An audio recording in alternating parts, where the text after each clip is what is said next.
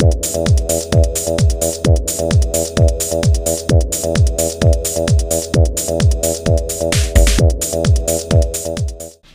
folks, today I'd like to take a casual peek into my Goody Haul report for the first week of April of 2011.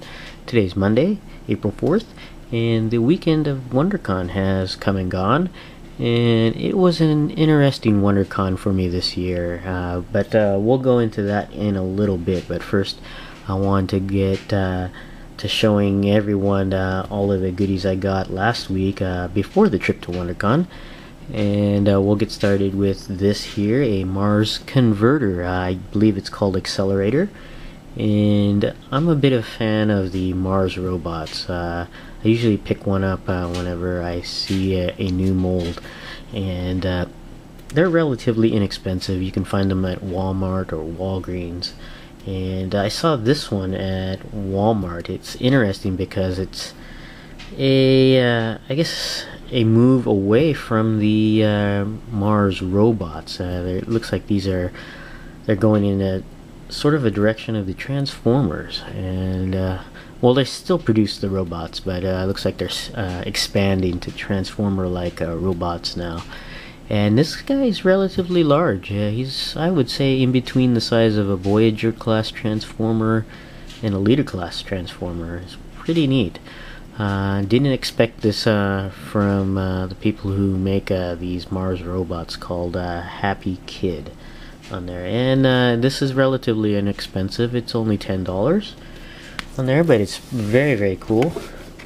And they have other stuff as well, or other converters here, from classic vehicles to, I guess, construction vehicles. So pretty neat on there.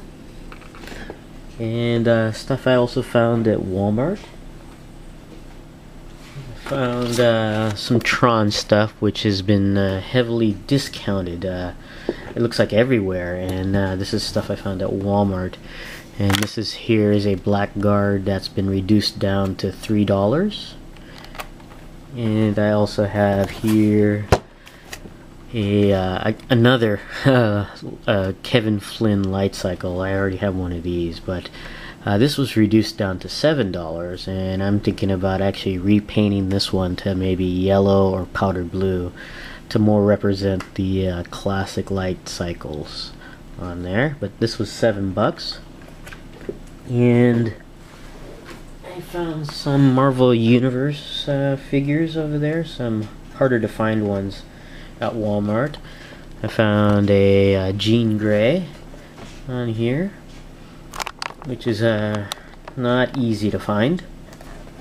I also found a Moon Knight on there, and also a Black Panther on there. Very happy to get this one right here, though. At Toys R Us, I've been looking for those Masters of the Universe and DC Universe Classics 2-packs, but they still haven't shown up in my area.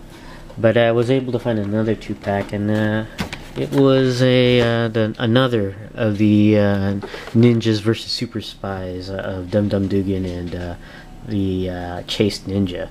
And this was on clearance for $17, I believe. And but still no show of the other 2-packs that I'm looking for. Now on to my WonderCon trip, and it was an interesting trip for me because this was my third visit to WonderCon, and my shortest actually. I was planning to spend all day at WonderCon, but I was not able to. I had to juggle the family and real life in general, because half the family wanted to go to San Francisco and visit these sites. So I only had a limited amount of time to visit WonderCon. In fact, only spent about 2 to 3 hours. So which wasn't too much time to do a whole bunch of stuff. I did shoot some video of stuff I found from Mattel. If you want to take a look at that video, I just posted it prior to this one. and they have a lot of neat stuff, and I was able to find a few things, not that many actually. And I did bring a list with me. I had a list of must-haves or must-gets, and I thought I would walk away with at least one of those sets, or I wouldn't want to leave until I had one of those sets. But and I did. I found one out of the 20 on my list, and we'll go over what I got. First up, I was able to find a Marvel Legends Cyclops, the Sentinel series Cyclops, and this one was only 15 bucks. And I got this one at a booth, can't remember the name, that had a whole bunch of Marvel Legends. Actually, a few of the vendors had the more common Toy Biz Marvel Legends. I was kind of surprised to see so many, but some of the ones I was really looking for, like the Spider-Man from the Sentinel series, I only found one set that was selling for $50, and I didn't get that. But a lot of the more common ones I did see were more readily available and a lot cheaper than I expected to be. Last year, this guy would have been on sale for at least 25, but seeing this guy for 15, went ahead and picked him up on there. And there were some DC Universe Classics I was really hoping to get, but was not able to get them because they're just way too expensive.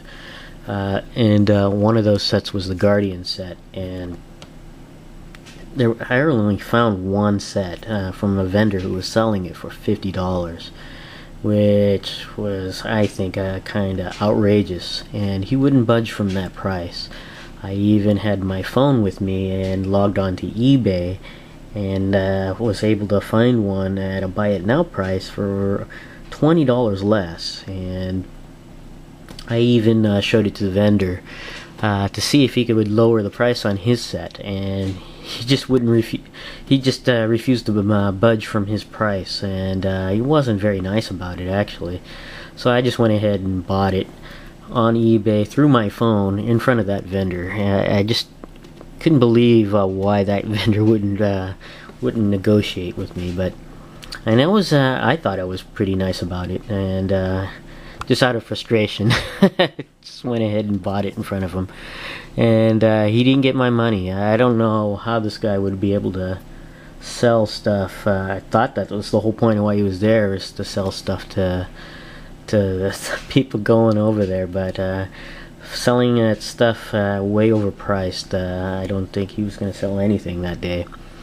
And there were other vendors like that as well. I'm kind of surprised. But anyways, I just don't mean to digress, but I was able to find this here, a Captain Atom, at another vendor that was more willing to negotiate, and he was able to knock off a few bucks on this figure, so I ended up paying about $25 for this set. And this is a set that that was on my list, I was looking for, to help complete my Despero build a figure, or collect and connect figure. And I only need one more from this set, and that's the Batman Beyond, which I already ordered online, so really it's complete for me on there. And my only other item I found with the time that I had was this guy here, and that's the Iron Man concept series, Ironmonger, and this is the movie Ironmonger repainted in his comic classic colors, which is really cool. And I found this set for 20 bucks on here, and I'm a fan of this mold, and I forgot this particular set existed. And seeing it at WonderCon over there was pretty nice, and I just had to pick it up. And at 20 bucks, it was a pretty good price, and I was just really happy I didn't even bother to haggle with this one, and just went ahead and paid 20 bucks for this guy, which is really, really cool. So, but this is my casual peek into my Goody Haul report for the first week of April of 2011. Thanks for watching, and I'll see you guys next time.